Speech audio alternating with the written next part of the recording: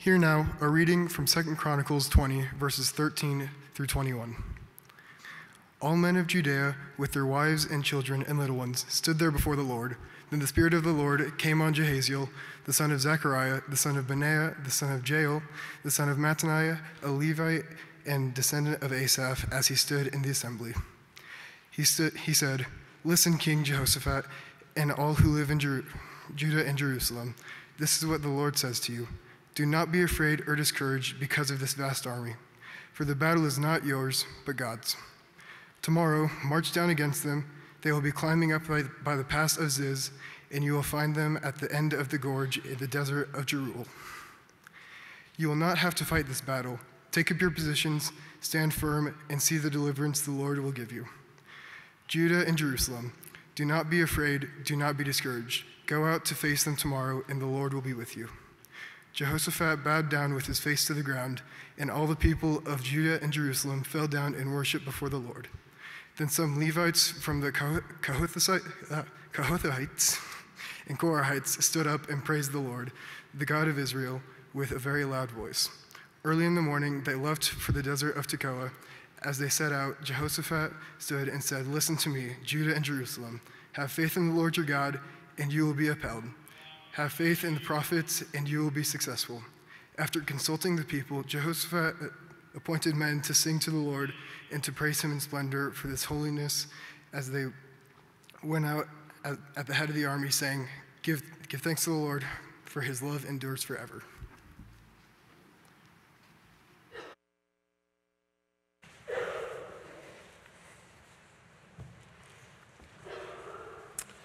Let's pray.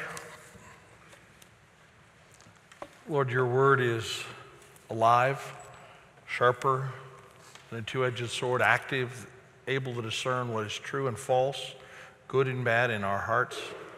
So we ask you now, Lord, to come and guide us through this piece of Scripture that we may not only understand, but having understood that we might obey. In Jesus' name, amen. We are talking in this series about replenish, about restoration, and I want to talk today about the single most important thing, I think, to charge your soul.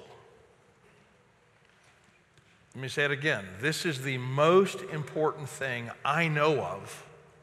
It's not the only thing, but it's the most important thing to charge up your soul. This is as important as that white cord that lays on the counter or by your bed that you plug your phone into. This is as important as the outlet on the wall that you plug your coffee maker or your alarm clock into. This is as important as the pump at the service station that you pull up to fill up your car. This is where God's people need to come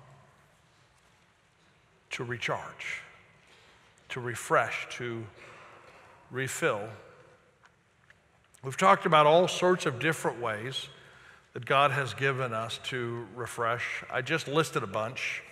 Not all of these apply to all people, but we talked about stop keeping score, just to trust the Lord is the one who's in charge, to practice Sabbath, to have an endless summer kind of attitude where there's always a goodness and a warmth from the Lord, to forgive yourself and to forgive others, to reconcile relationships, that recharges us, to redefine yourself as God does, to bear one another's burden, to share with one another. We've talked about to be the non-anxious presence and to relinquish control and to learn to be still and to remember hope. All of these are a part of replenishing our lives, of getting back to a place where we have strength to listen and serve the Lord. But the most important one is what I want to talk about today. That's to be a complete worshiper. Not to worship, but to be a complete worshiper. William Templeton was a worship leader and pastor in the early 1900s, and he wrote this definition of worship. Worship is a submission of all of our nature to God.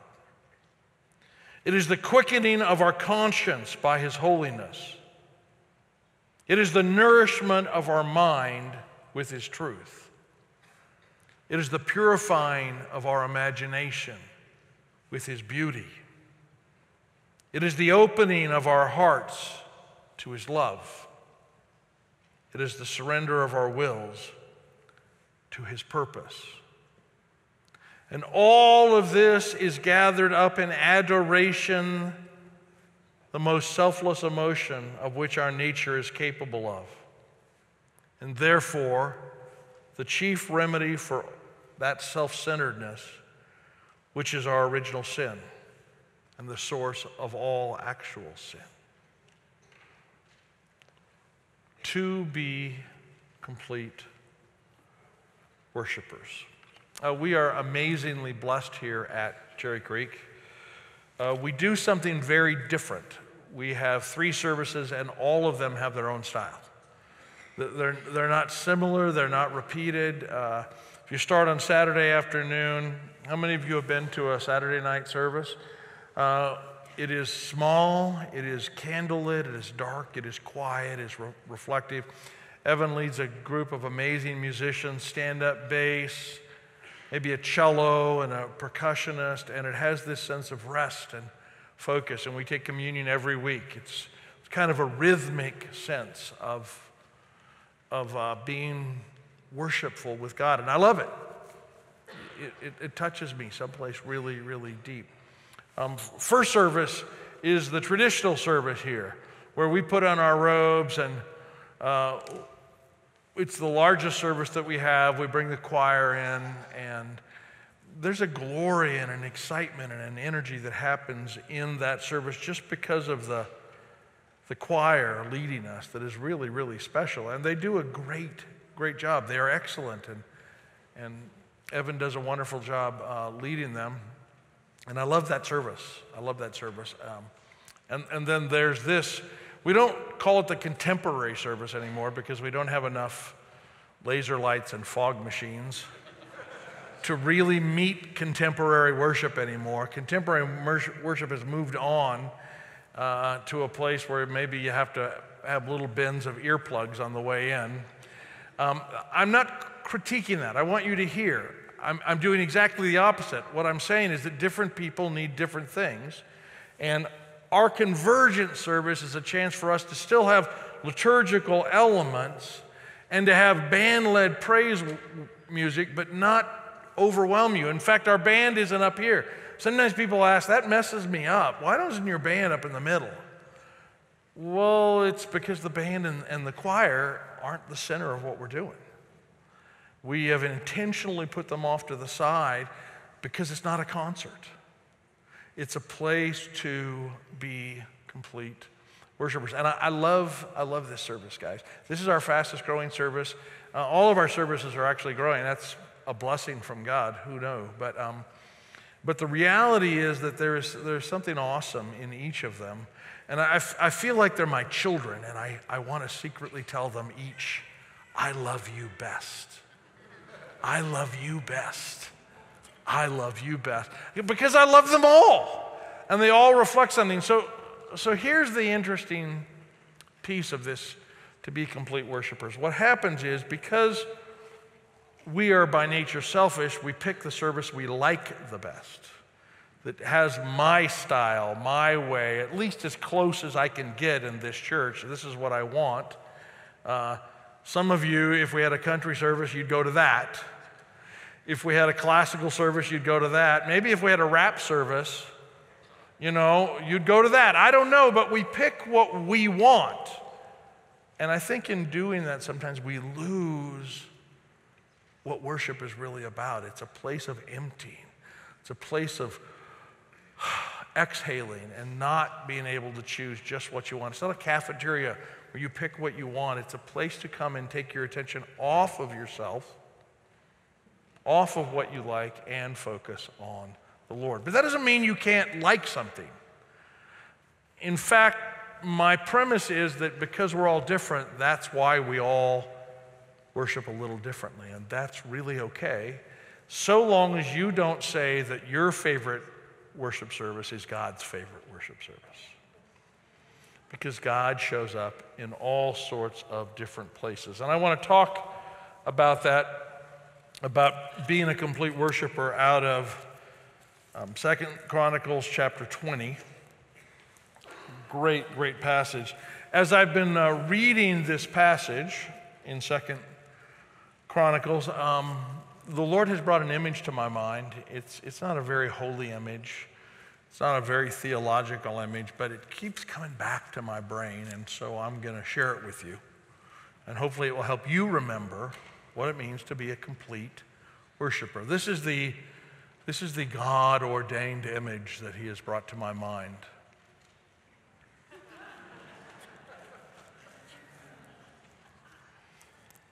Maybe it's not the Lord, but it's interesting to me how I think sometimes the wars arise in worship styles because we choose one over another, and in so doing, we leave vital parts out. We skip them. For example, some churches are based on emotionality. People are dancing and singing and raising their hands and moving around, and there's lots of energy. And again, I'm not critiquing, I'm just observing, but sometimes it's all driven by how feelings are. And I almost want to sing quietly in the back, if we only had a brain. Because it skips all the ties to the theology and the scriptures and the things that I really want. It's not just an experience. It's supposed to be something more than that. And so I feel like we're the scarecrow sometimes. Not complete and missing something. That's not true of worship when God's people are supposedly doing it effectively. So let's look at chapter 20 of 2 Chronicles. Jehoshaphat and the southern kingdom of Judah has just defeated some of their enemies. It's cost them a lot, though. It's been a very, very difficult battle, and now they limp back into their villages and back into Jerusalem. And it's at this moment when they have victory but exhaustion that this happens. Chapter 20, verse 2. Some people came and told Jehoshaphat, a vast army is coming against you from Edom and from the other side of the Dead Sea. It is already at Hazon Tamar, that is in En-gedi. Alarmed, Jehoshaphat resolved to inquire of the Lord, and he proclaimed a fast for all Judah. The people of Judah came together to seek help from the Lord. Indeed, they came from every town in Judah to seek him. So, as Jehoshaphat's army goes back, some of the tribes that have been on the other side, the Jordanian side today of the Jordan River, they decide, look how weak they are. Look how beat up they are. And so they decide now's the perfect time. And they all unify and they come in to attack God's people at their weakest moment. I think that happens almost all the time. Satan waits till we are weakest, till we've expended our energy, and then he comes and attacks us. And that's what happens. And so the king, Jehoshaphat, calls everybody to Jerusalem, says, come here and we're going to worship. And he actually proclaims a worship service. They come to seek the Lord. Verse 5, then Jehoshaphat stood up in the assembly of Judah and Jerusalem at the temple of the Lord in front of the new courtyard and said, Lord, the God of our ancestors, are you not the God who is in heaven? You rule over all the kingdoms of nations. Power and might are in your hand, and no one can withstand you. Our God, did you not drive out the inhabitants of this land before your people Israel and give it forever to the descendants of Abraham, your friend? They have lived in it and built a sanctuary for your name, saying, if calamity comes upon us, whether the sword or judgment or plague or famine, we will stand in your presence before the temple that bears your name, and we will cry out to you in our distress, and you will hear us and save us. I love this section because what Jehoshaphat does is he begins to remember all that God has done. He engages his mind and he starts listing, aren't you the God that's done this and this and this? It's almost a recitation. It's a very left-brained experience. Let me go through all the things that you have done for us, God. Remember our ancestors, you did this for them. Remember that, remember this. He uses his mind and he is just thankful, recalling all the things that God has done. He almost ties it all back to here's what God has done for all our ancestors. I love it because it takes thought to remember what God has done. It takes a mind to say, thank you, Lord, for this. This week, we're all going to gather and have Thanksgiving.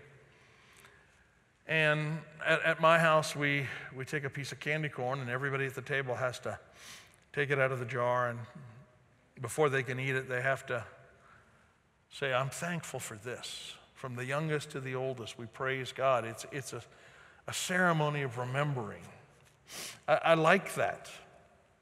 I like that it's not just an emotional cry, but it's a very, very somber remembering of what God has done. And I hope you do that. I hope you take time this year. And I know it's a hard time for families sometimes. You're together with people you just soon not be together with. You know, you've put the children's table, in the neighbor's house, hoping that they'll all be over there. Or maybe that's where you put the grandparents, is next door or out of the patio. It's hard to be together, and it brings up all those family issues, but it's good to remember. My brothers and sisters, it's good to remember what God has done for us. And true, complete worship isn't afraid to think about what has happened or to analyze how God has worked. But that's not enough. In fact, there's a lot of churches where I think they have the brain part, the remembering part, the analytical part down really well. And if I'm honest, our remnant of life from the Scottish Presbyterians makes us more apt to connect at a brain level. Give us theology, give us logic, give us solid stuff, and to sometimes leave our hearts in the car. All that dancing and swooping and flags and shouting and singing, not us. I mean, many of you, let's be honest, might as well just be paralyzed from the neck down when you walk into this building. You have a hard time not engaging beyond your brain. And complete worship requires something more than that. It requires the Tin Man to say, if I only had a heart. I need a heart too. I need a heart for the Lord. I love what happens then as Jehoshaphat continues to pray at verse 12. He said, just listen to the passion in these words. Our God, will you not judge them? For we have no power to face this vast army that is attacking us. We do not know what to do, but our eyes are on you. He's moved beyond, you're the God of all these things that you did in the past, to right now, right here, Lord, help. We need you. You are our God. You're a personal God. And a big army is coming, and Lord, we do not have the strength. We do not know what to do. And if you don't get the personal connection, the heart connection, then let's read verse 13.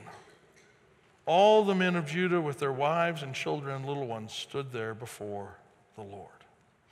That may seem just like a data point to you, but I'm telling you it's not. What he's really saying is we're crying out, we need you, Lord, and look, the fathers are here. The mothers are here. The teenagers are here. Even the vulnerable ones, the babies. They're here. We're all here. We've all come out. Lord, if you don't protect us, we all die. You are our God. This is our family. You're the head of our family. It's a very personal call out to God. This intergenerational piece is really right from the heart. Lord, look at our families. Look at how we love them. We do not know what to do, Lord. But our eyes, the eyes of all these people, are on you. Complete worshiping requires not just brain, but also a sense of heart. There has to be a connection that goes beyond knowing about God to a place of knowing God, to a place where he actually ripples into who you are. I know for some of you that's really hard. This service is much better. If we went to the first service, holy moly. I try to get them, okay, everyone, let's see if we can raise our hands to our earlobes, Simon says. And that's just not their way, and that's okay. God makes us all differently. But in some level, I'm trying to figure out, how do I get their hearts to engage with God? And you know what I found out? I sing songs that touch them at the heart. Songs that they've known for a long time, hymns that they've been singing and take them back. Christ the Lord is risen today. Whoa, you listen to them sing that. Amazing grace. Wow. So we have to almost intentionally find ways beyond just body action, but to song and melody that calls them to a place of heart connection. That's why I love having different services. You see, the truth is we're just trying to get you guys to connect at a heart level in some way. And for some of us, it's easier in one style or another. We get a brain. We get a heart. That's what complete worship is about. But there's another piece in here. Jump ahead, if you would, to verse 20. What happens is a prophet shows up and says, God will be with you. Don't be afraid. Just go out and fight them. And so they all go out. And at verse 20, early in the morning they left the desert of Tekoa, and they set out. As they set out, Jehoshaphat stood and said, listen to me, Judah, and the people of Jerusalem. Have faith in your Lord your God, and you will be upheld. Have faith in his prophets, and you will be successful. After consulting with the people, Jehoshaphat appointed men to sing to the Lord and to praise him for the splendor of his holiness as they went out at the head of the army. I just love that. So the people are marching out, and the message is, God's going to be with you. He's going to take care of it. He's prophesied over you. He's got this. Don't worry. I know you're at your weakest, and the enemy is at its strongest, but it's all going to be okay. Trust him. And so Jehoshaphat, the king, consults with the people, and you know what they say? We need a praise band. We need a choir. We need some people to sing. Look at that. After consulting with the people, Jehoshaphat appointed men to sing to the Lord and praise him for the splendor of his holiness. It's almost like the need of the people is, okay, we're marching out. We trust the Lord. We know it, but can we sing? Can we sing? And so they start to praise him. They sing praise songs. They do amazing things. They sing, give thanks to the Lord, for his love endures forever. Now the whole story turns at verse 22.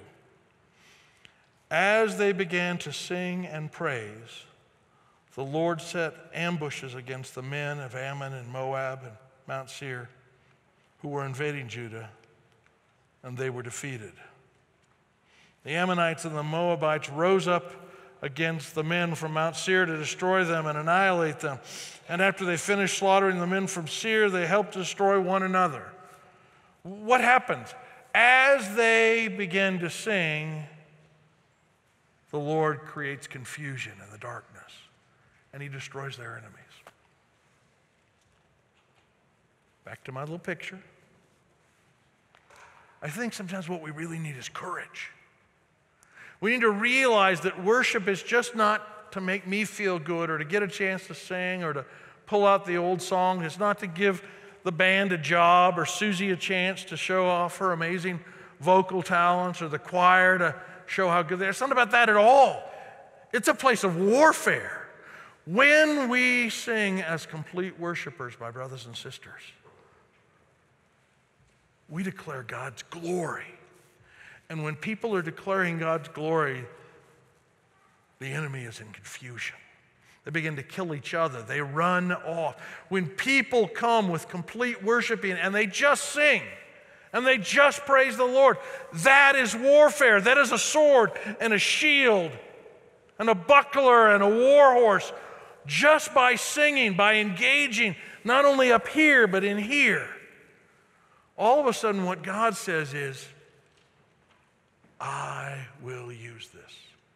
Scripture says that the Lord himself inhabits the praises of his people.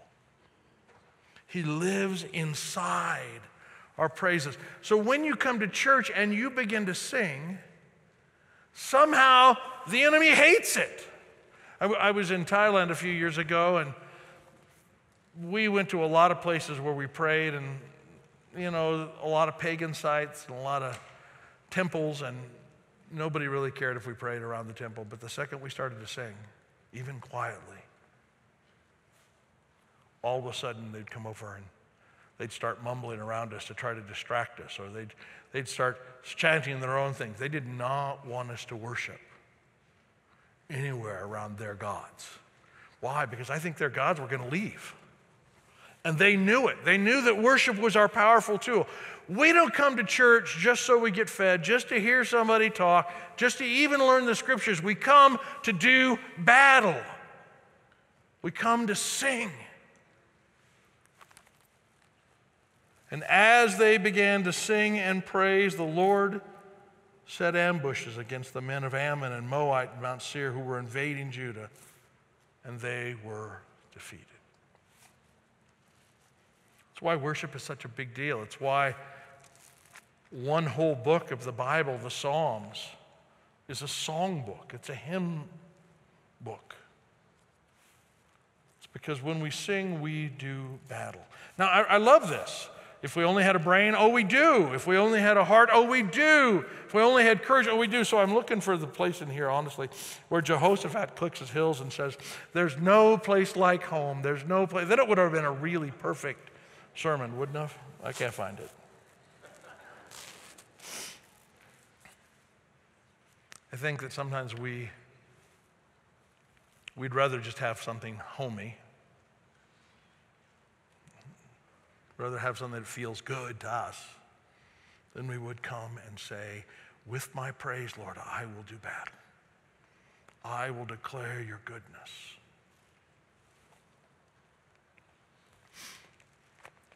This last year, I had a chance to visit Tallinn, Estonia. Spectacularly little, beautiful country. We rode bikes through here, and this is the amphitheater. In the name of Jesus, be gone.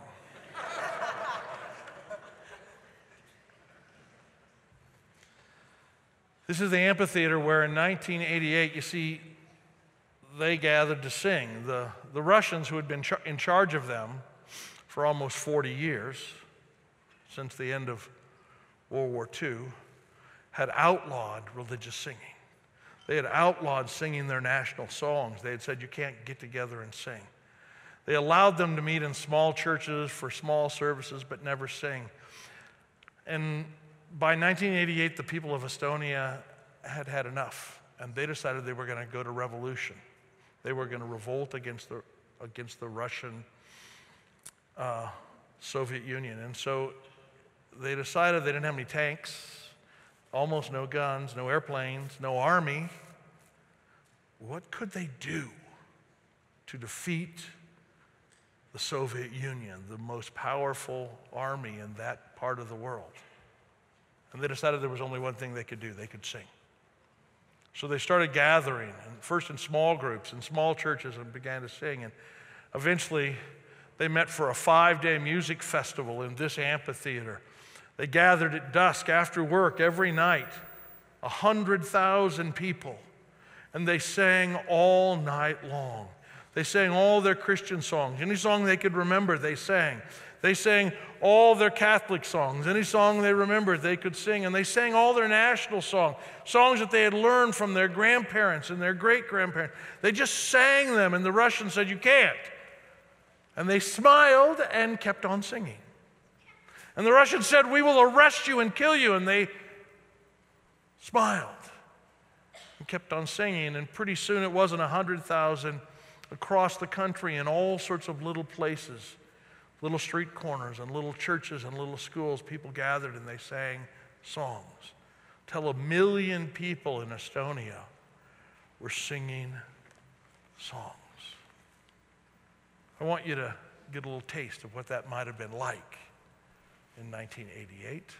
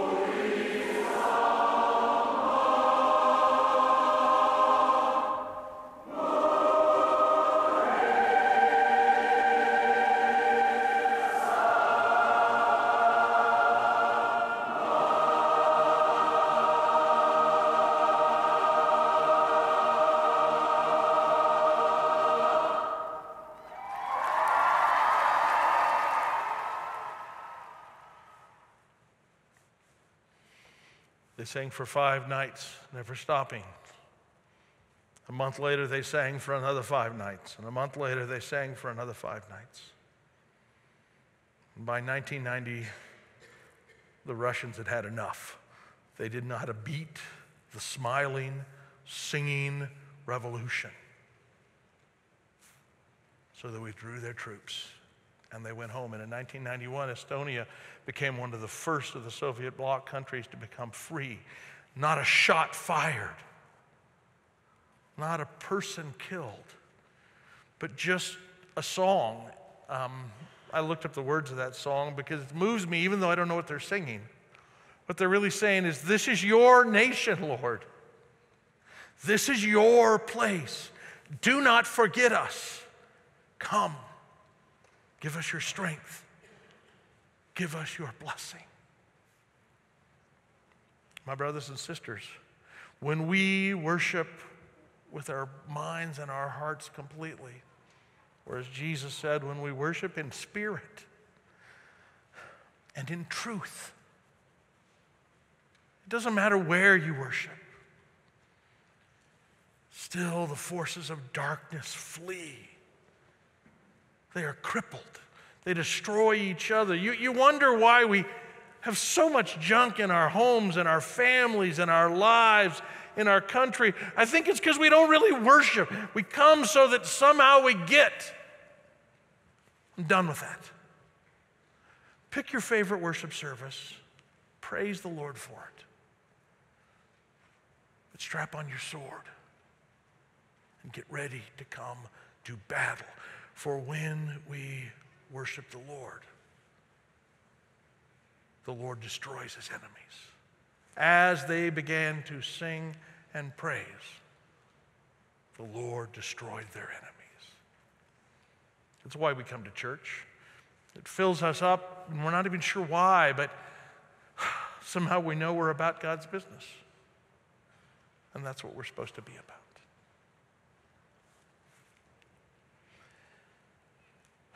Let's pray. I know some of us feel like we don't have good voices, Lord, so how can we sing? We can barely carry a tune. But Lord, you don't care about the tone, you care about the heart. You just want us to think about the words and then bring forth the best we can offer. May our praises be offerings to you. May they rise to heaven like incense. And Lord, may they push the forces of evil far away. We thank you for the many ways that you bless us, Lord. Now may we, this Thanksgiving season, really, really, really bless you with our worship. In Jesus' name.